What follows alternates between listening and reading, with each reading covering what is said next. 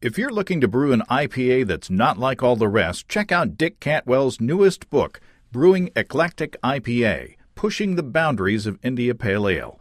Award-winning brewer Cantwell includes 25 original IPA recipes and categorizes over 200 unique ingredients to spice up your IPA, from papaya to peppercorn, beets to bog myrtle, and cannabis to cocoa nibs.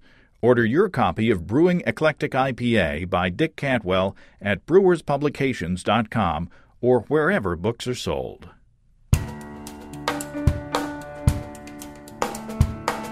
Welcome to Basic Brewing Radio for Thursday, May 31st, 2018. I'm James Spencer.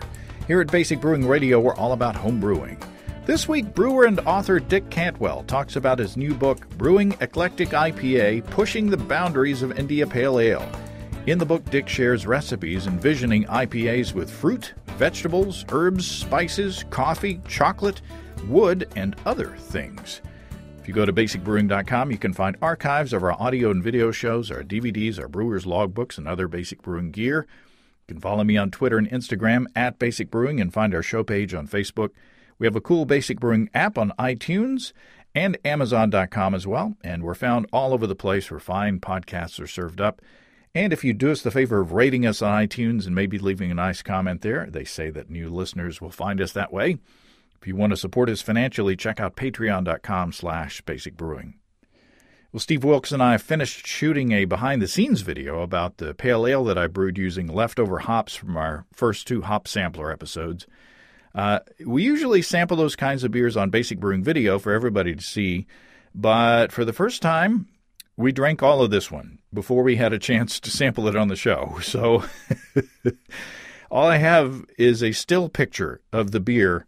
But I do have the footage that I shot of the brewing process itself. And Steve and I got together at Steve's Brew Shop this week to recall what the beer tasted like. We did a little reenactment there, with no beers in hand. Reenacting what our reactions were to tasting the beer. So, sorry about that. But I'm putting all of that together for a behind-the-scenes video that will only be available for paid subscribers, legacy PayPal subscribers, and Patreon subscribers of $5 or more. And Patreon subscribers of $2 or more will get the recipe that I used. This is the first time that we've done a paid-only video since our bonus cooking videos of years past. So don't worry, we've got some more beers waiting in the wings to make Basic Brewing episodes for the general public's consumption. Here's another shameless plug alert, or not shameless pug. Those are cute dogs, but that's not what this is. It's a shameless plug alert. There is a new product coming to the Basic Brewing shop. I've ordered silicone pint glasses just in time for camping. They're multicolored tie-dye sort of things with the Basic Brewing logo on the side. They're actually being shipped right now, so I haven't seen them in person. However, I have seen a similar one that I got at a state park nearby here, and I've been using it, and it's pretty cool. It's perfect for camping. Because if you drop your pint glass, it's not going to shatter all over the rocks and stuff. So check social media in the next week or two, and I'll let you know when they are out. You've heard me talk about my Rosemary IPA that I brewed using one of Dick Cantwell's Eclectic IPA recipes as an inspiration. And one thing that you'll notice in the new book is that Dick recommends yeast from our sponsor, Imperial Organic Yeast. And I think that this is the first brewing book where Imperial is listed. I could be wrong, but Imperial yeast is great stuff. And they're a sponsor of the show. They offer the highest cell count of any liquid yeast producer with 200 billion cells.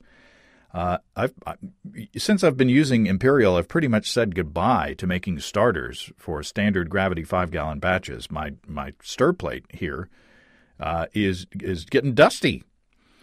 Imperial will be releasing 4 seasonals each year, and they'll be available for 2 months at a go. The first seasonal that they're rolling out is A30 Corporate. available June and July, so look forward to that. A30 Corporate is a clean ale strain, great for producing a wide variety of beers, especially IPAs, which is appropriate. Its aroma profile accentuates many of the newer and fruitier hop varietals. Should be a great choice for the new Brut IPA style that you heard Chris Colby talk about on this show. And Imperial Yeast is based in Portland, Oregon, where HomebrewCon is going to be in June. So Imperial is hosting an Insane on the Yeast Strain kickoff party for HomebrewCon at the Imperial Bottle Shop on Wednesday, June 27th at 6 p.m. It's in collaboration with Everybody's Brewing out of White Salmon, Washington, and will feature 8 beers, all brewed with the same base wort, but inoculated with 8 different yeast strains, which sounds like a lot of fun. Steve and I are planning to be there. We hope to see you there, too. It's a non-ticketed event, so first come, first serve. And thanks to Imperial Organic Yeast for their support of this podcast, and we look forward to meeting them in person. Portland is coming up. HomebrewCon is coming up. And as you probably know, we're taking the month of June off from posting audio episodes, but I'm planning to post a video episode or two. I don't know about you, but when I've got a big trip coming up, I start to have dreams about the trip. Wrangling gear, packing suitcases, gathering audio and video equipment together, making arrangements, trying to meet planes. Ugh. By the time I wake up, I feel I've already put in a day of work. And there's a lot. It's a lot of fun at HomebrewCon, but for us, it is a lot of work. There's a ton of stuff to do with all the presentations and club night and meeting up to record material for shows. And we typically come home with around 2 months worth of episodes. So I'm really hoping that we can do that again. We're going to ship some beers out there, so I'm hoping that we can do a version of the Hop Sampler show while we're out there and get some people other than us to taste some of these beers. And speaking of HomebrewCon, our sponsors Desiree and Dave from High Gravity in Tulsa are giving away a Warthog 10-gallon 2-vessel electric system at HomebrewCon in Portland. The good news is that you don't have to be there to win it. Details about the drawing are at highgravitybrew.com and on their Facebook page. It's an awesome system, arguably even better than what I've got. I'm a little jealous, to tell the truth. It's got 2 15-gallon vessels, a Warthog EBC 130 controller, which is what I have, a Riptide pump, a Therminator plate chiller. It includes the plumbing between the vessels and everything that you need except the ingredients and the electricity.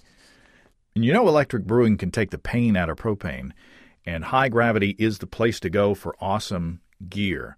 You can register online until Sunday, June 24th, and the system will be given away Saturday morning, June 30th. Again, go to highgravitybrew.com or the High Gravity Facebook page to find out about the details about how you can win this awesome 2-vessel electric system. And while you're there, check out all the electric brewing systems and controllers at family-owned and operated highgravitybrew.com. Well, the last time I talked to Dick Cantwell was in September of 2013 about starting a commercial brewery, and I can't believe it's been that long. But now Dick has written Eclectic Brewing. It's hard for me to say. Eclectic Brewing. I've been talking about electric brewing so long. It's hard to say. The book is called Brewing Eclectic IPA, Pushing the Boundaries of India Pale Ale. And it takes IPA to the next level. Dick Cantwell, welcome back to Basic Brewing Radio.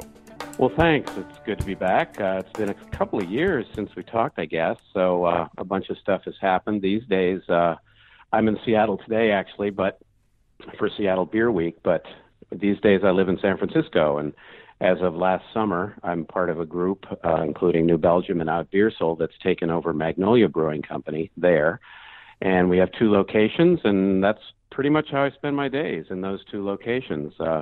And lately, sort of tying into what we're here today to talk about, my book that just came out, Brewing Eclectic IPA, we're preparing for an event surrounding the release of the book. So we've been brewing a bunch of these beers. Yesterday, I was in there throwing rosemary into a mash and putting it in the whirlpool after having, gone out in the dark of night to scavenge some from my neighborhood.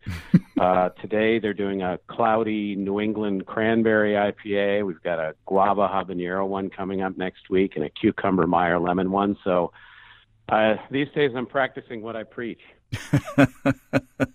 And how's the response? How do people like them? Well, they're intrigued. Magnolia had a long history of specializing in English style ales, and they were, many of them were very good beers. But I think it's time to sort of bring things up to date.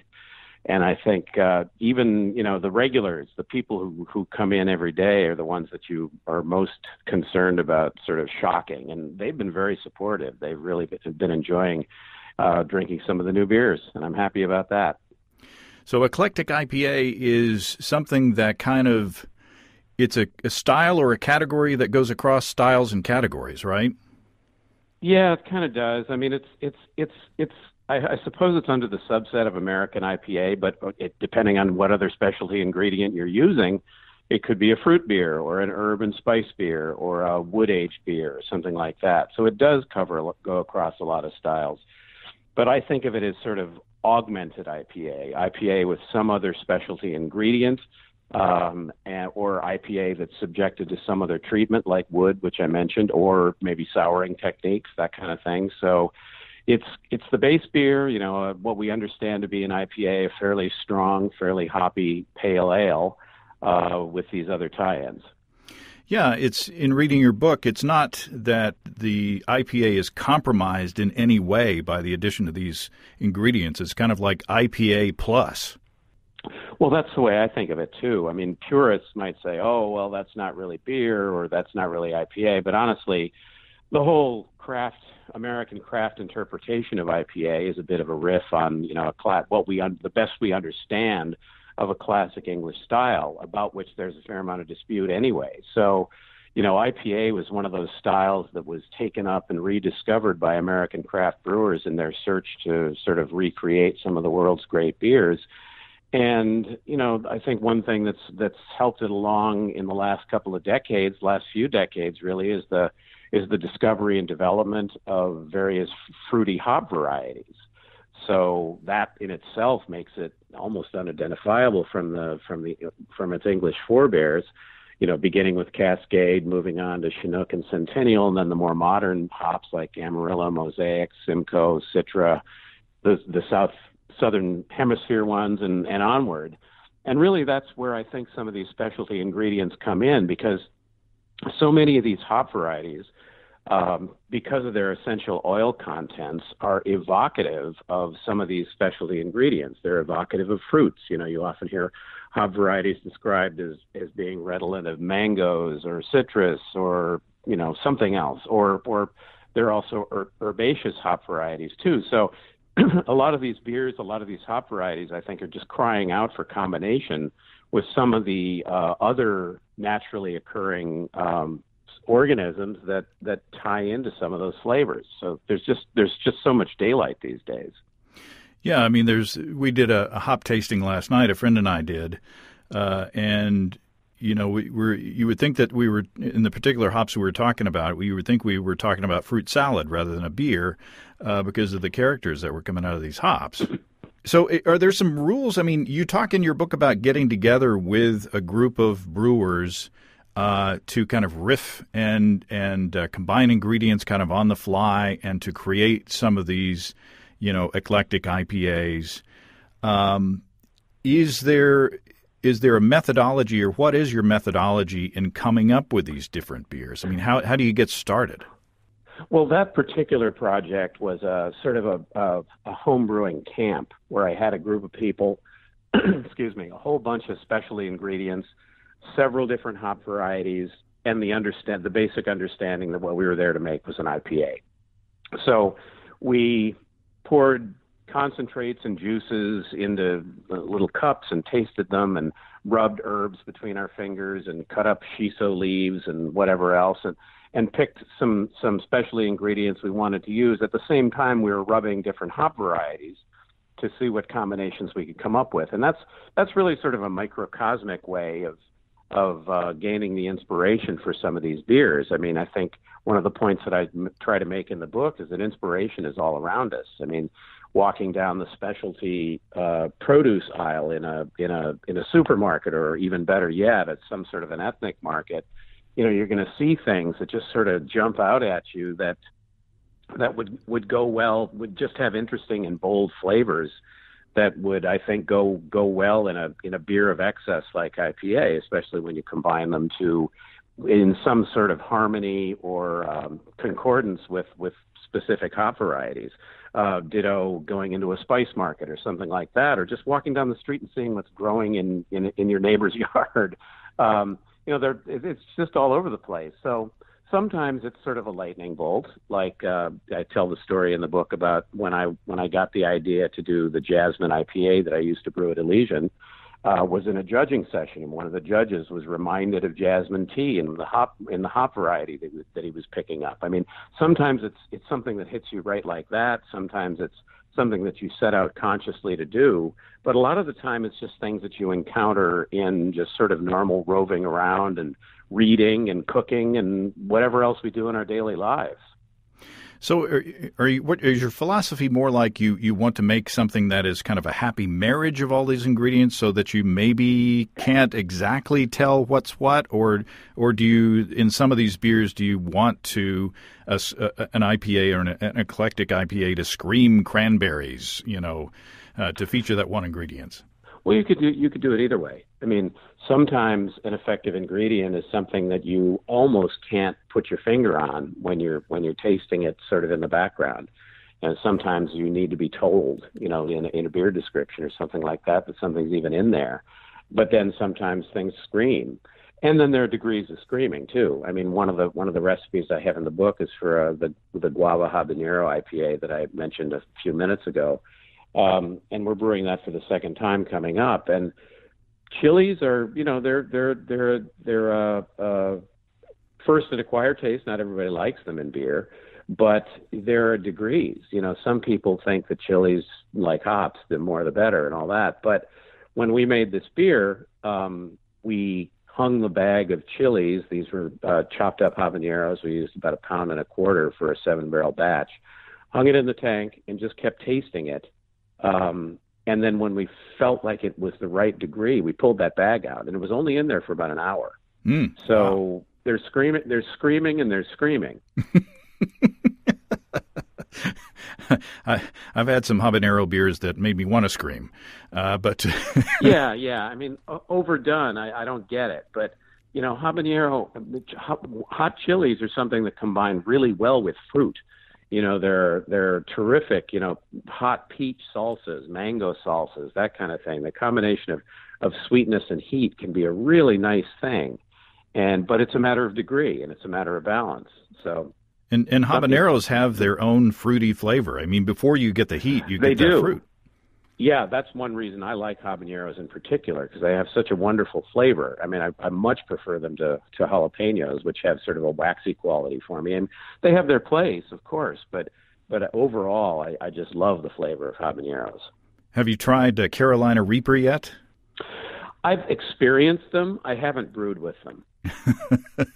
Talk about moderation there. Yeah. Yeah, I tried a little bitty piece of one, and I was surprised at how fruity the thing was before the top of my head came off with the heat. Yeah. I mean, chilies are an interesting thing in themselves. They've got they exactly that. I mean, some of them have. There's always a bit of a sweetness to any pepper like that, and then depending on the degree of the heat and the style of the heat and the flavor. I mean, there's so many elements just within that. And I think that really is one of the things that ties in with those essential oils that I'm mentioning before a little obscurely in connection with hops. I mean, terpenes are a big word these days, but mainly in connection with weed. If you Google it, that's all you're going to find. But and I think a lot of people think that they're restricted to there. That's it. That's all there. That's the only place you find them. But it isn't true. They're in everything. A hop description, an analytical hop description, will have a listing of all the different terpenes, myrcene, linalool, umulene, all these things.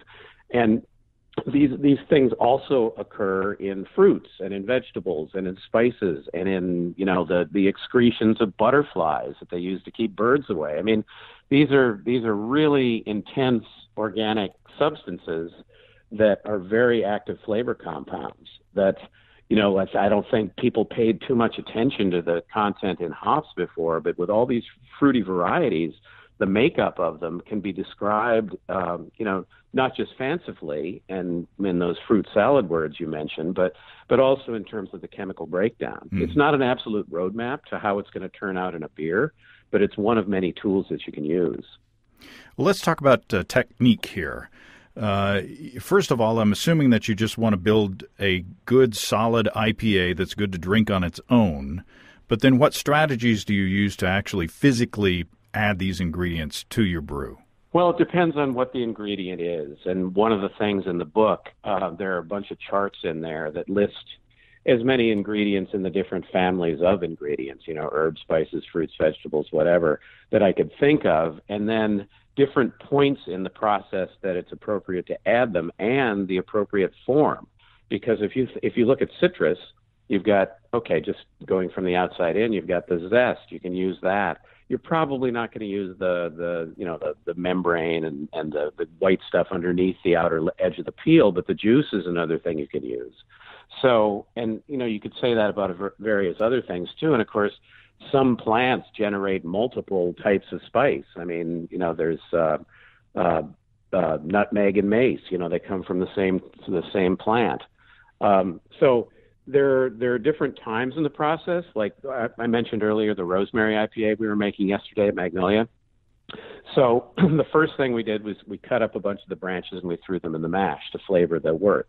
And so, you know, immediately on mash-in, you're smelling this rosemary aroma in the air, which carries over to the kettle and keeps going with that. Then we added more. We deneedled the rest of what we had, and we bagged that and put that in the whirlpool. So there are different places where it's appropriate for different functions. And in that case, I was looking for some of the woodiness, some of the astringency, and some of the resinous qualities that would get into the wort, and then some of the more delicate aroma that would I mean, just the way you use hops. So it's a matter of form and time of introduction. You know, some things are so delicate that you probably wouldn't add them on the hot side at all. You'd put some things into the fermenter or even when you've transferred over to the next tank or you know, immediately prior to bottling. Now, in that case, of course, you have to be careful that the beer is stable. So you might, you know, use some sort of a pasteurized product so it can't continue to ferment. But there are any number of times and points in the process that things can be introduced, and any number of forms that they come in, and it's appropriate to use for different functions. There's a local brewer here who, Jesse Gagnon, who made a blood orange IPA, and he used blood orange puree in the serving vessel, basically. So he had the luxury of keeping that cold enough to where it's not going to wake up and cause problems.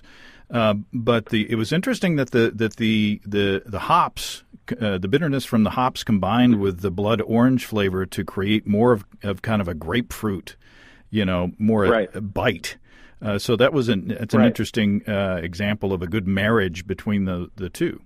Yeah, citrus is a natural with so many of these citrusy hop varieties, you know, northwestern hop varieties in particular. But then there are the south, you know, the New Zealand ones, the Southern Hemisphere ones, you know, Nelson Sauvin. I remember the first time I smelled that. That was amazing. I mean, it's Sauvignon Blanc, it's gooseberries, you know, and the last beer I brewed at Elysian before I left there was a gooseberry IPA.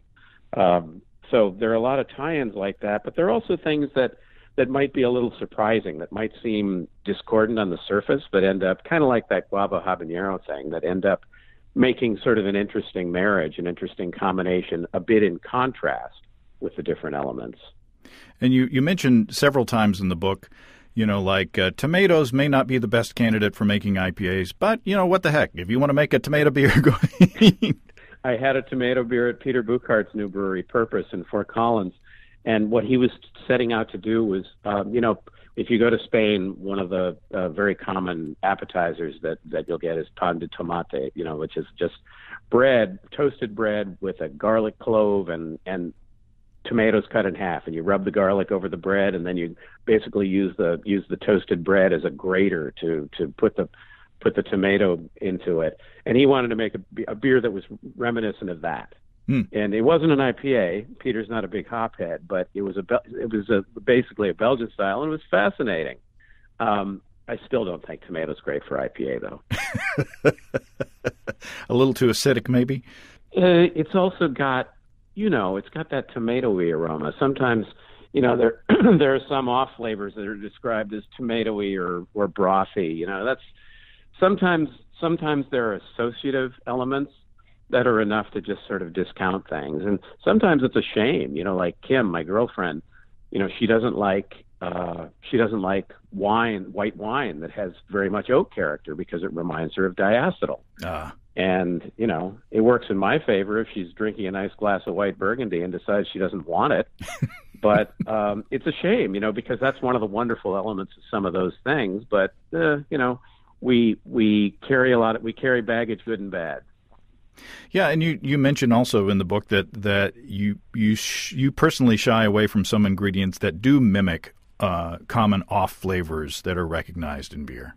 Right. I think you have to be careful about that. But recognizing that, it's so much of the delicacy of conception and execution is walking that line.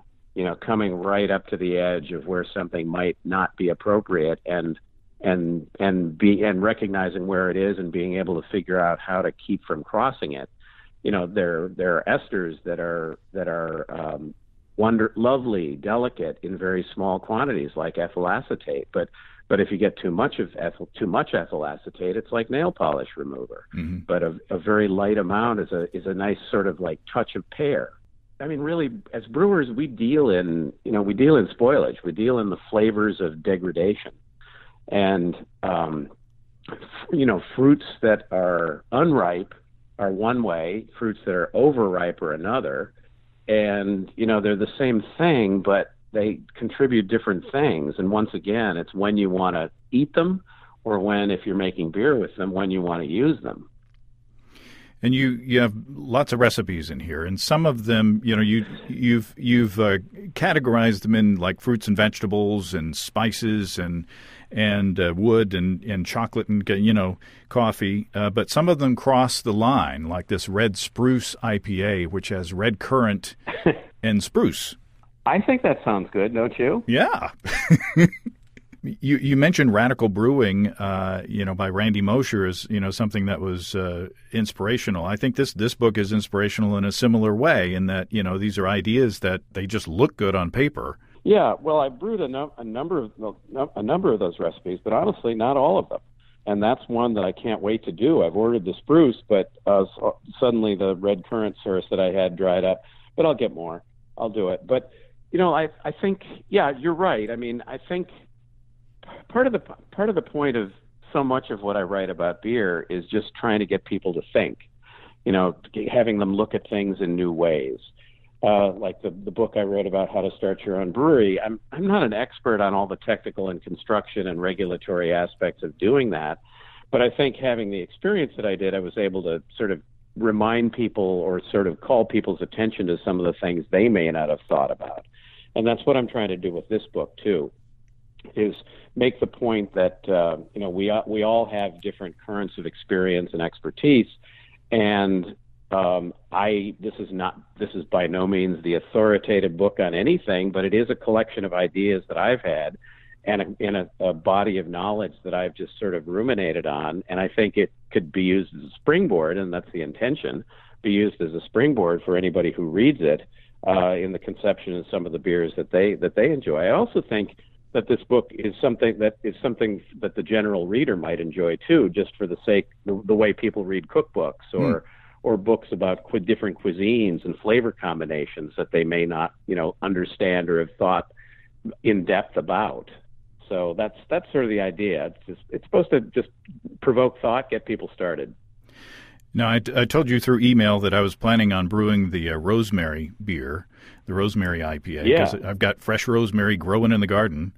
The second on my list from the book was the Cucumber Squeeze IPA with cucumber and Meyer lemon. I'm brewing that next week. Yeah, I'm really looking forward to that. That just seemed like fun. I made cucumber beer before, but I think the combination of that with the citrus, especially the citrus that's sort of Meyer lemon is sort of balanced between tart and sweet. It's got some sweetness, but it's definitely got some tartness, and it's just a beautiful color, of course. But that one looked like fun. I thought, I've ordered in a couple of boxes of cucumbers. First thing we'll do is peel them, and I think we'll throw those peels in the mash. Why not? And then I'll borrow the big sort of handheld blender, the big one, the one that's like 3.5 feet tall, and puree the flesh of the cucumbers in a bucket. I think I should probably seed them first. I think the seeds might get in the way if I don't. Yeah, your equipment might thank you.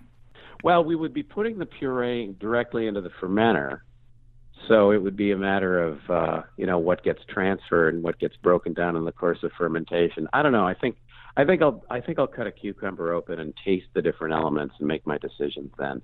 See, there you go. We're seeing it. We're seeing this beer being born, right here.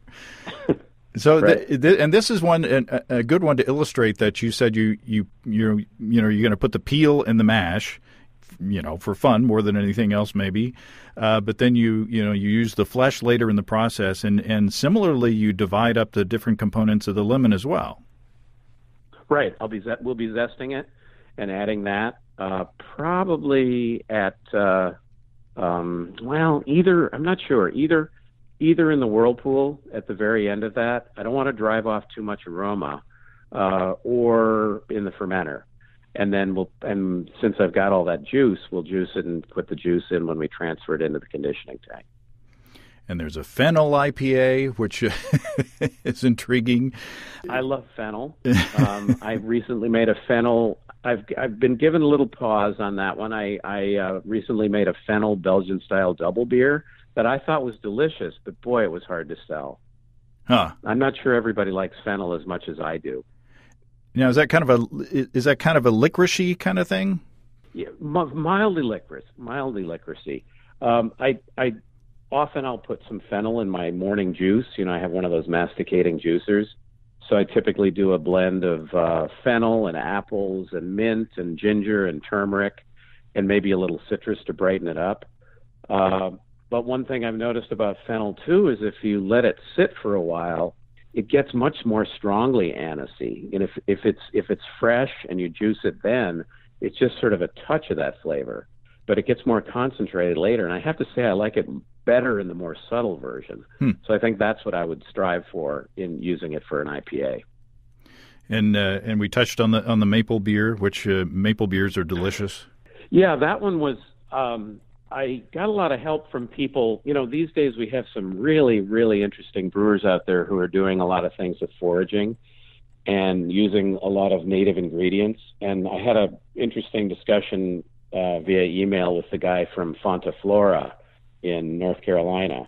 I had a really good maple IPA at his place one time when I was out in Asheville, visiting the New Belgium brewery and going to some of the other local breweries. And of course, at the appropriate season, I suggest that you could substitute, raw maple sap for brewing liquor, because, if you've ever tasted that coming right off a tree, it's fairly mild, but you get a very small amount of concentration in the course of the boil, I think. But, because most of us don't have access to that kind of thing, and of course it's a seasonal product as well, I suggested just sort of thinning out some maple syrup in water and doing it that way. I've actually sat in on a brewing session where we used maple sap, and we took a gravity reading, and I was surprised at how little sugar there actually is in sap. Yeah.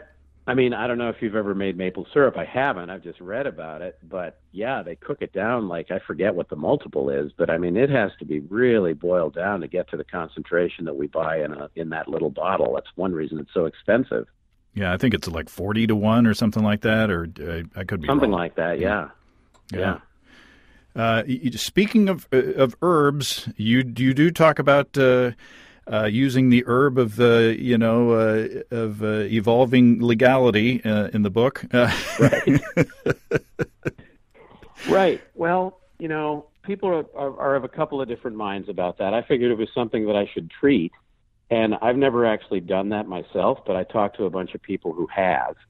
And, when it comes right down to it, in order to preserve the THC aspect and have it be psychoactive, and of course I stress in the book that this is strictly for home brewers who live in, states where such a thing is legal. Professional brewers aren't allowed to do anything like that. And in fact, we recently made a bunch of San Francisco breweries recently made a bunch of beers using cannabis terpenes in them that had no THC whatsoever. And we all got letters from TTB saying this is not an approved ingredient. Stop doing it. And of course we have to comply. But anyway, back to the project at hand. I did consult a guy who is connected with a home brewing club in Colorado, Hop Barley and the Ailers, and in their competitions they actually have a category devoted to THC active beers, and essentially what you have to do, just like when you're cooking with it, you have to volatilize it in some sort of either fat or alcohol. So I give some information about both. And the fat for beer, you'd have to use, you can get it absorbed into olive oil, for example, but then you're putting a bunch of olive oil in the beer. So it's a bit tricky. And that would be difficult for head retention and all that kind of stuff. Good for yeast health, but not for other aspects. Mm-hmm. And then the technique that I sort of settle on is using some sort of an alcohol infusion and putting it in there. But once again, you're dealing with minute amounts, and it would be very easy to overdo it. For people who do smoke weed, most people just sort of say, I think I'm going to smoke some weed and drink a beer. And not go to all that trouble. But there's always the challenge and the novelty. Right.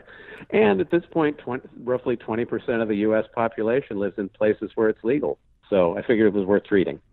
Well, allegedly, we voted to legalize medical marijuana here in Arkansas, but they can't get their act together on approving the people who grow it and the people who sell it. So, we're still kind of in limbo. Yeah, it's a bit of a balancing act, no matter where you are and what you're trying to do. Yeah, it's an interesting subject these days. Now, you talk about coffee and chocolate, or cacao nibs, I guess more specifically. There's a brewery up here in Northwest Arkansas, Bentonville Brewing Company. They make a coffee beer, or a coffee IPA, and they manage through a partnership with a local roaster, and using an exotic bean that I'm afraid I can't remember, they actually make a coffee IPA that doesn't look like a porter. It's a lighter colored beer, and the fruitiness of this bean really comes out. It's not slap you in the face coffee beer, but the fruitiness of this coffee bean that they selected really accentuates and complements the fruity hops that they use as well. Yeah, I think the bitter aspects, the bitter and fruity aspects of coffee can be employed that way. And I think, you bring up a very good, sort of precedent of just about partnering with a local coffee roaster. I mean, I live in Seattle. I have lived in Seattle for nearly 30 years now, and I know coffee sort of, but I don't know it nearly as well as my friends, the coffee roasters. So when I've wanted to make any kind of a coffee beer, I'll generally go to one of my friends and talk to them about the different aspects of different beans, and we'll do some tasting and come up with something. But there's a bitter aspect both to chocolate and to coffee that I think once again sort of cry out to be combined with the bitterness of hops. And then that fruitiness, once again, you've got the fruity aspects of hops too. So yeah, I mean, it's a more subtle game. It's more difficult, I think. I think most of the IPAs I've tasted that have coffee or chocolate in them are not. The ingredients sort of overshadow the hops. They make it maybe something other than an IPA. But well turned, I see no reason why it couldn't be really effective and interesting. It sounds like you've had one that is. Yeah, what's your favorite strategy of getting coffee into a beer, and more specifically into these?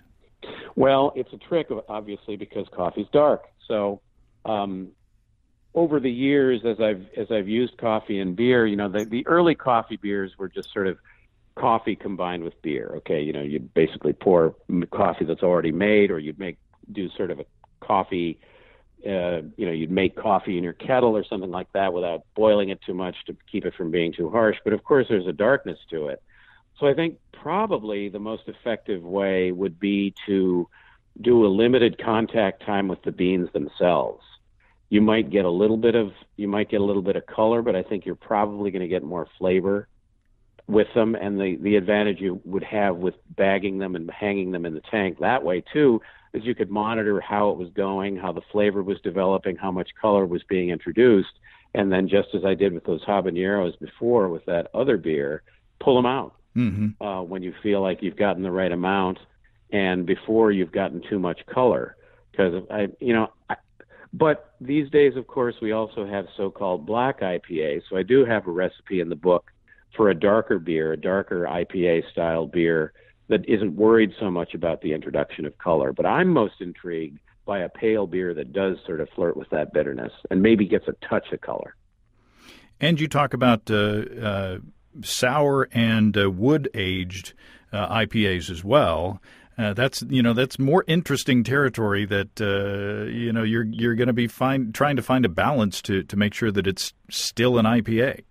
Sure. Well, I'm surprised there aren't more wood-aged IPAs. The sort of classic IPA story, however true it is that strong hoppy beers were put in oak casks and shipped across the ocean to India.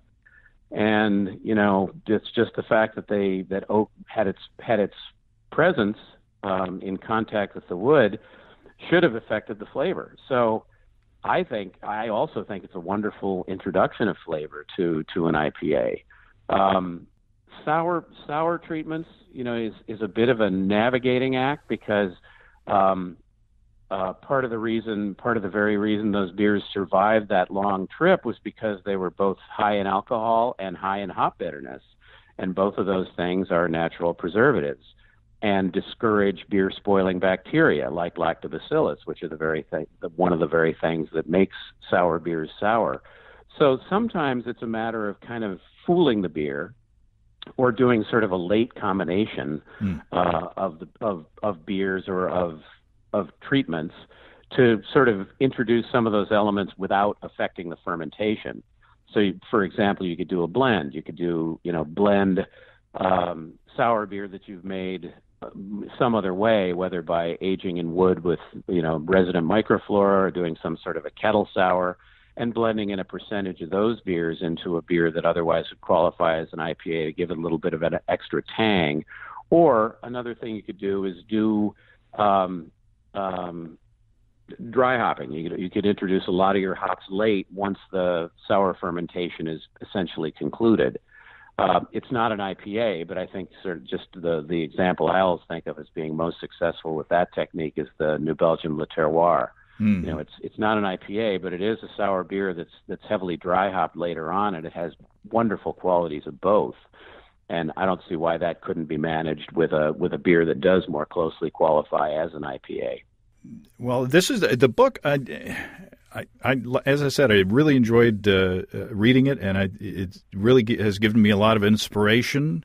And I've been doing a lot with the juicy IPAs, which we didn't talk about, or you don't talk about much of the book, the New England kind. No, I don't. Not because I'm trying to avoid the subject, but Brewers Publications has the intention of doing a whole series of books on IPAs. This is just the first one. And I think that's probably one that would be in the American IPA book rather than this, because those different dry hopping techniques and all that stuff really don't really fall into the categories that I lay out. I think they're really interesting beers in their sort of revolutionary dry hopping techniques. I don't really see the point of adding ingredients to make beer cloudy when it doesn't need to be. I think it really should be more about the flavor. But I'm not adamantly opposed to these things. I am kind of intrigued by how divisive this whole thing has become. but I think I do have the recipe for that cranberry New England IPA, so a cloudy one. I do sort of tip my hat that way. But since they don't have other specialty ingredients in them, that wasn't something that I felt like I needed to really treat. Sure. Nicely done, Dick. Way to